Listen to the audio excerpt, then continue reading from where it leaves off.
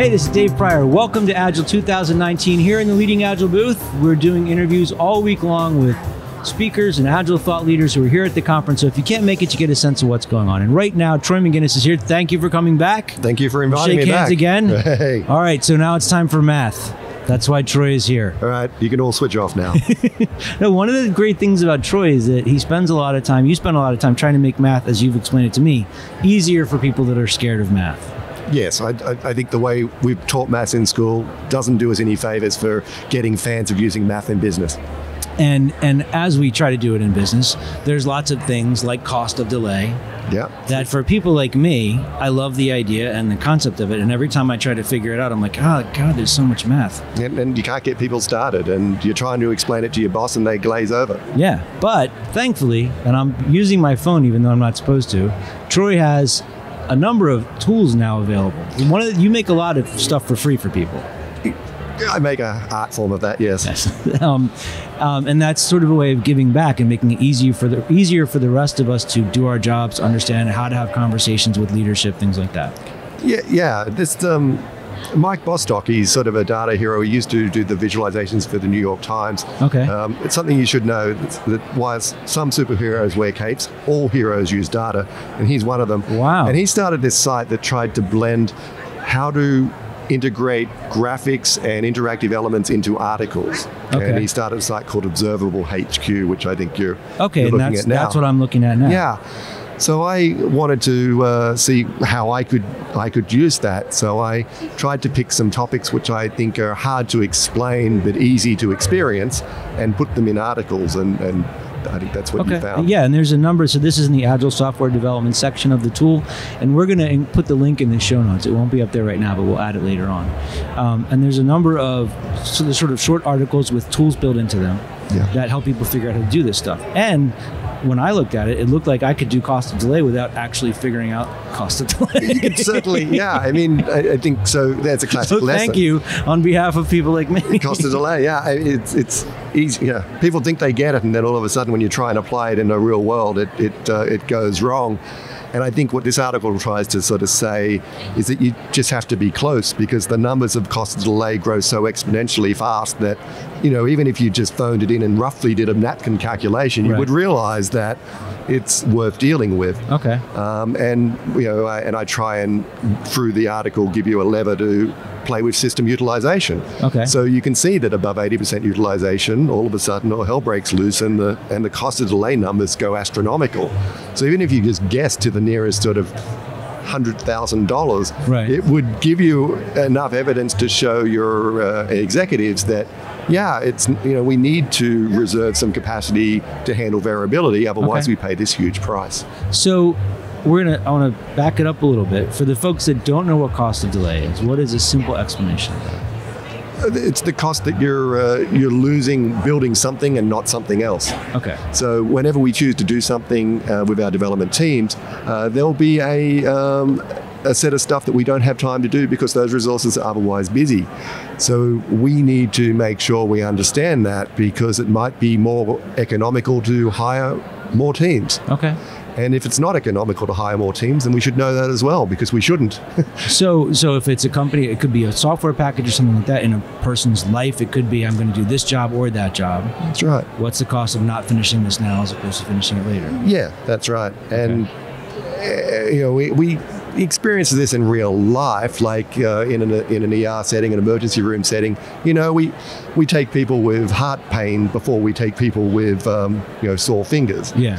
And so we know this applies, and we're also willing to have firefighting and emergency services people on standby sitting idle, because we know that we need them to be rapidly deployed when they're necessary. Okay. So we have this intuitive understanding of cost of not servicing something first. Okay. But we don't often apply that in our world, and it applies equally. And if traditional management was running ER, we'd have to make sure that every ambulance every doctor was fully 100% busy all the time. That's and right. that means there's going to be a long line of people with heart problems waiting outside. Yeah. And options expire. So some of them we won't have to take care of. Yeah, that's right. And we don't get to charge their insurance, so it has an economic impact. Okay. one of the ways that this stuff was explaining about the utilization was you think about a highway, right? And we've got cars on it and they're jammed up. And the way we tend to approach work is if the highway was going slow, we would try to push more cars onto the highway to make it go faster. That's right. And that's quite reasonable. If every car was automated and drove at exactly the same speed, we could pack that highway to 100% utilization and everything would move at exactly the right moment in time. So it's not just utilization that matters, it's variability that matters. So why we have to run highways at a lower congestion and meter people on the on-ramp is the fact that not every car accelerates at the same time. Some have a longer following distance than others. Yeah. Some are sending a text message on their phone, so they lose track of the car in front of them. Some are tailgating and some are tailgating space.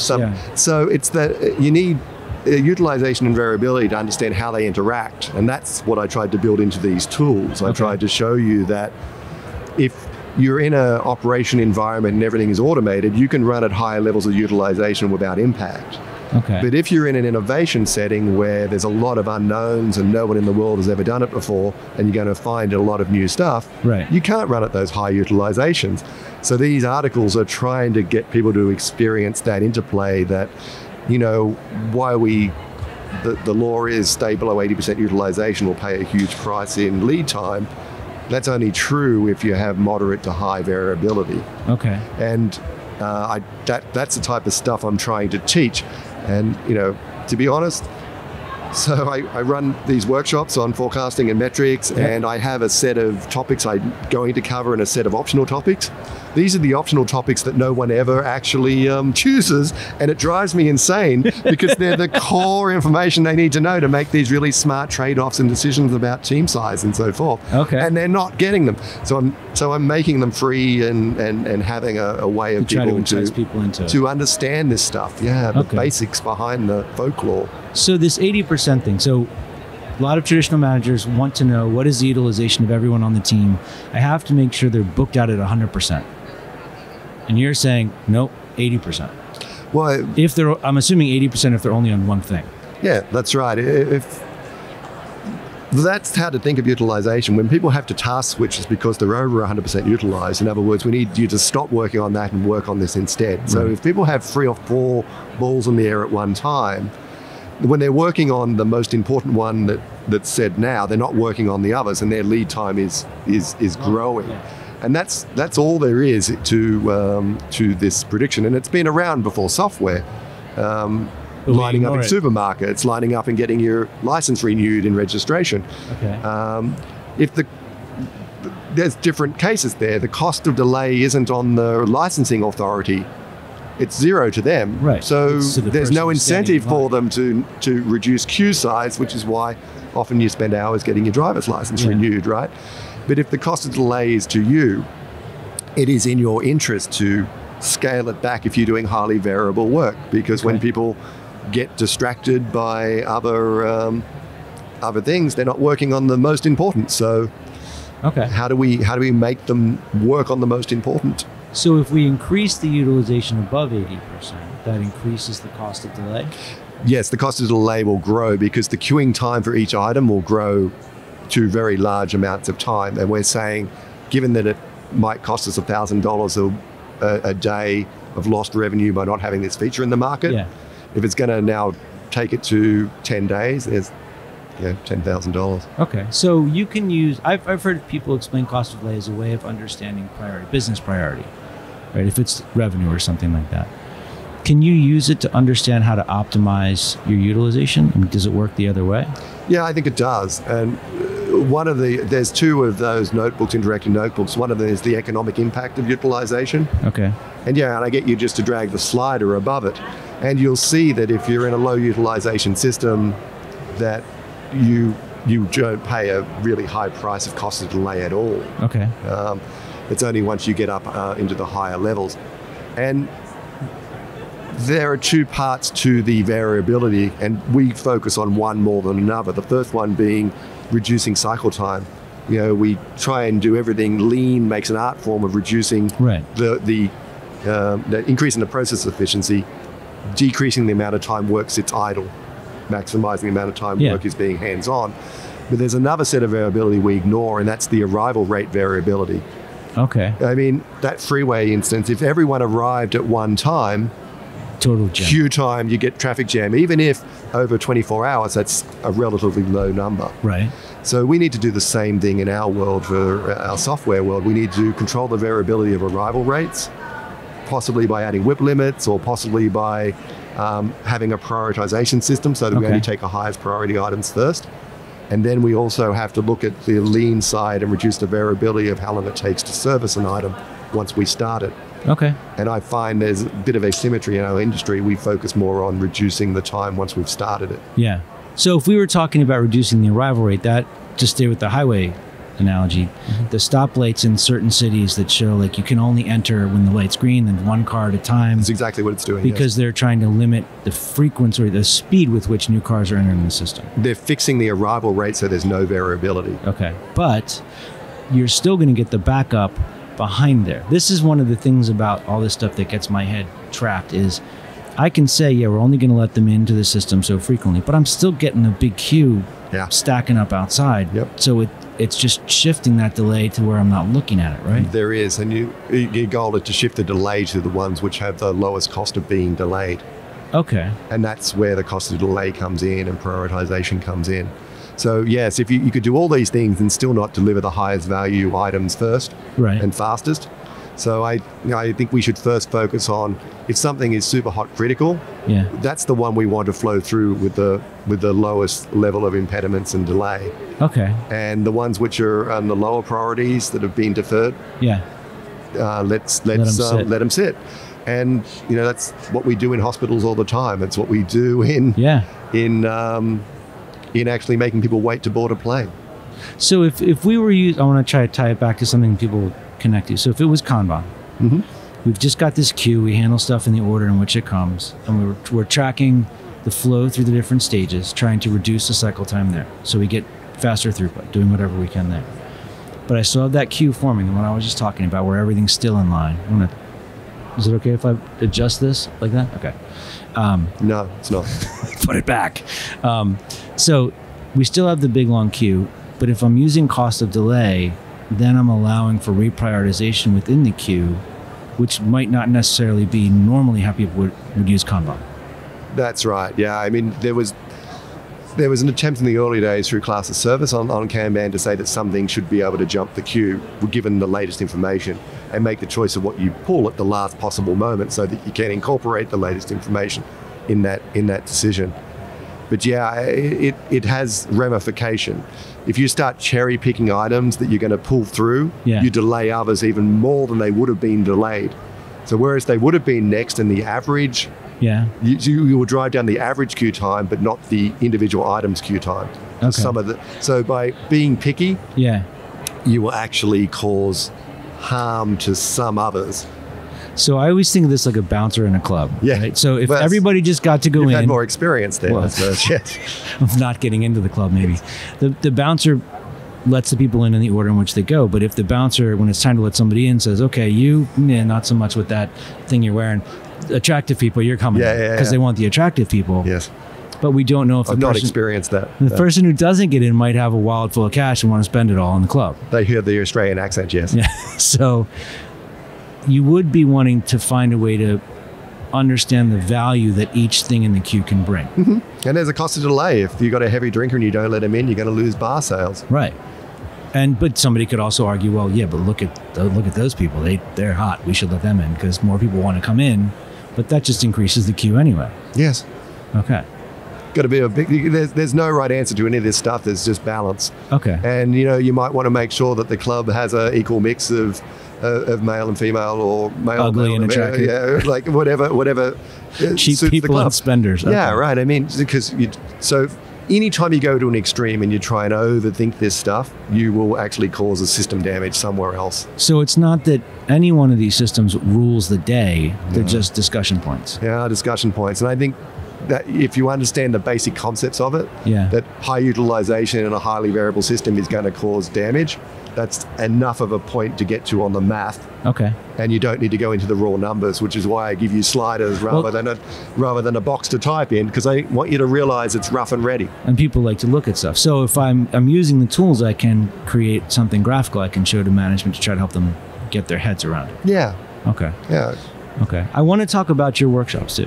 Oh, okay. Is that all right? Yes. Okay. You want? It's not like we hadn't prepared that or not. Just out of nowhere. So you're doing these 2 different workshops, one on outcome-based data. This is so long, Troy. Okay, data-driven coaching and forecasting using data. I should have left them alone. The titles are long. But I wanted to ask you about, in the data-driven one, you're talking about coaching teams with data insights. Yeah. I'm curious about that and what kind of data you think people should be looking at when you're coaching teams. Because it's not just velocity. It's not.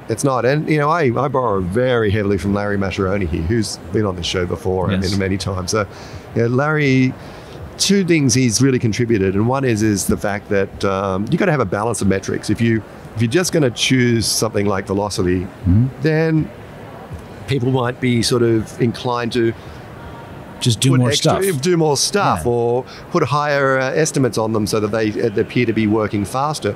So you need something to contrast that to see that the system's out of balance. So you might want to also track value delivered or quality.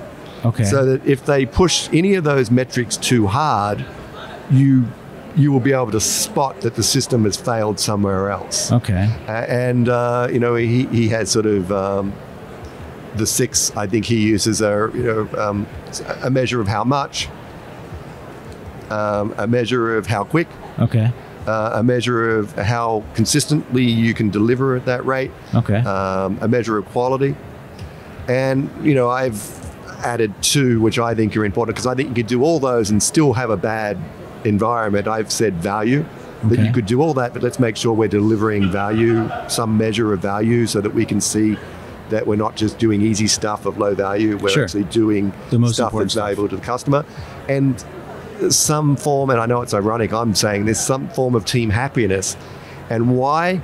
Because we need to know that we can continue doing that in the future. If all the team is about to leave because you're overworking them in crunch mode for weeks and weeks at a time, they're not going to be able to maintain those metrics. Right. So, I think that coaching teams through insights is about helping the team to make smart trades between those 6 areas. Yeah. And understand that you can't be good at all of them, and you shouldn't be. Context should matter. Your ops teams, you want to be super responsive. Your final teams doing UI, you want to be super high quality, because they're the last gate before the customer, right? So there's no one formula for perfect team metric success here, and I know people are looking for one. Okay. And I want them to start thinking about challenging the team to trade wisely. We're super good here, but we want to improve here. How can we give up some speed to spend a bit more time doing testing? Okay. That sort of stuff. I want to talk about the happiness thing for a second, because I want to try to tie that back, because a lot of people, I bring that up in class and they're like, whatever. I mean, and I used to have that reaction to it too, but if you think about how hard it is to find skilled Agile people to begin with, how hard it is to replace them. Yeah.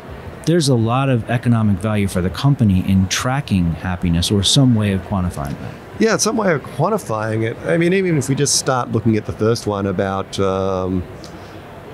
are they actually doing work that they still find challenging and want to do? Are they giving the opportunity to grow? And the classic one I look for is, for instance, in the new hires, are they hiring in on new frameworks and technology without training the internal staff? Because that's what's happening there is the longer you are at the company, the more you're not being given a chance to grow and learn new skills. Yeah. So how does that turn out? Now, that turns out when you start forecasting future products and portfolios, and the fact that they'll have ever declining reason to help other people in the company learn. Yeah. So now when you want to split a team, you don't have an opportunity, because you don't have 2 people who know how to do something. You only have 1. And so teach the people who work for you new skills, and make it contingent on them learning those new skills, that they share what they currently know with new hires. Okay. Reverse that around. And I've seen that as having huge return instability over the next, which is going to increase all the other things anyway. Which makes all the others go forward. So it's not happiness from a perspective of just being kind to people, although it's a good start. I think it's actually important for stabilizing a system. Maybe they should call it non-misery. Non-misery. Yeah, someone called it, I put stuff out on Twitter all the time, and I called it sort of happiness, but someone said, no, that's the sustainability metric. So that's not a bad name for it. I probably should call it sustainability. Okay. So what about value? So you mentioned that, and this is like one of those questions that I never find has an answer that I'm like, there it is. How are you talking about measuring value if we're saying we're going to... So it's certainly... Value and quality are the two hardest metrics that you're going to have to tackle. But quality, you can track bugs or use or... Yeah, but quality is whether the customers feel that it's actually solving their job. And I find just the defects are just things that we didn't do right. So that's really interesting, though. We all think about defects, but does it actually help the customer do their job? That's right. I mean, it could be a solution which doesn't solve the intended problem. It still has a quality problem in my mind. Okay. You remember, we're using these metrics to see that they're working in opposition to each other. So if we just do something simple for us with zero defects, but the customer doesn't find it useful in solving the problem that was intended, then that's not a quality. So will we then look at like utility for the customer, or adoption by the customer, something like that, usage, as well as defects? The fact that they're using it, how many of them actually sort of say that it actually did solve the problem, 1 to 10. Okay. And value itself. I mean, value is a hard one. Start off giving everything equal value, and then ask people to find one thing that they think is actually more valuable than another. Okay. Bump it up. And just sort of, you're looking for a separation across 3 sort of zones. And I do the same thing with cost of delay. I don't do the math on cost of delay. I know that's shocking for everyone, right? I have things that I know we're going to do and everyone just agrees are super hot, urgent, and expensive not to do. You got this muddy middle, and then you've got this stuff that we've deferred the last 5 years and are probably going to defer for the next 5 years, right? Delete the ones in the green, the last zone, right? Now, what you're worried about in cost of delay is that there's something in that blue zone which should be in the first zone, something in that muddy middle that's not in the super hot. Right. So if you just get people to think of value is there's something here in this first third of these. It's not sexy, but we have to have. It's not sexy that we really need to do. Say it now or wait for the next year. And without cost of delay, it's just people's gut and bias that are making those decisions. So then you get them to tell a story as to what the delay cost is. And then if you still need more work, now dive into the numbers and get it numerical. Okay. But most of the time, just coming up with someone giving the reason why it's a high cost of delay from a customer perspective is enough to say, we agree. Okay. Move it forward. And so to tie this back to the person in the hospital with the hurt finger or the heart issue, if we were just looking at velocity, that would be basically saying, all right, everybody with a hurt finger, off with you. We're not worried about you. Even if that hurt finger is a symptom of like something critical that they're about to like have a stroke and die. Yeah. And so we need those other metrics to get a more holistic understanding of what's actually happening. There is. And there's actually a guide to ER triage that every hospital uses. So this is a common document that's been built over many years. And as you're reading through it and they sort of say this should be a critical, and you're thinking, why is that a critical? But someone bled out in the waiting room or something like that because they had a head injury that wasn't evident. Yeah. They said they had a headache and were going to be dismissed, but that could be a sign. Have you fallen recently? Or, I've got flu-like symptoms. Have you been to Africa recently? Yeah. That changes the criticality, even though you're... So that's the sort of data we need to get in our world. Maybe it's not numerical. It's maybe, does this impact the customer who's about to sign up for another 1,000 seats? Yeah. That increases the cost of delay of that feature, even though normally it wouldn't even make the cut. But I wonder if in a hospital, people they're going to be injured, but there's only so many ways you can injure the human body, and we've probably discovered them all. Yeah. If we keep changing what we're doing, well, but the symptoms. Yeah. Let's see. But in the business, we keep changing what we're doing and how we're doing it, and so do you think we'll ever be able to get to that where we can say like, well, your team's velocity dropped by 4%. Why did this thing happen also? Did you have a team member join or leave the team? Well, maybe this is what you need to do. Yeah. No, I don't think we'll ever get there, and I don't think we should, right? I mean, that part of being innovative in business is actually being able to adapt to these new changing of reasons for doing work. Okay. And, express it as cost of delay or just express it as making a strategy. I think that we're still inventing new strategies for making money. Okay. And so I don't think, that's why I think just roughly ordering them and understanding why some things are super hot and some things are just in that muddy area, roughly equal. Do those ones in alphabetical order, do them at random. It doesn't matter. In that muddy middle area, your guess is as good as mine. Okay. Right? But in that upper area, there's a clear reason why we're going to do it. So I'm saying work more on the clear reason of why and less on the math. Okay. So we're still kind of in that agile smells kind of thing, but we want tools to figure out why the smell is bad. Yeah, I think so. Is there anything, this is my last question. Okay.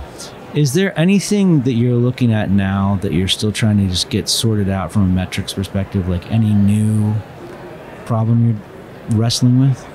Yeah, I've been doing a lot of work recently on dependencies between teams, how to understand if we could help one team, which would have the biggest system impact. Oh, wow. So, I like just by getting a sample of team had a handoff to team, had a handoff to team, had a handoff to a team, we can start counting the frequency of how often teams hand off to a certain other team. Yeah. And if we know that team's average lead time, we can now sort of combine frequency with duration to sort of say, and this is the hot spot.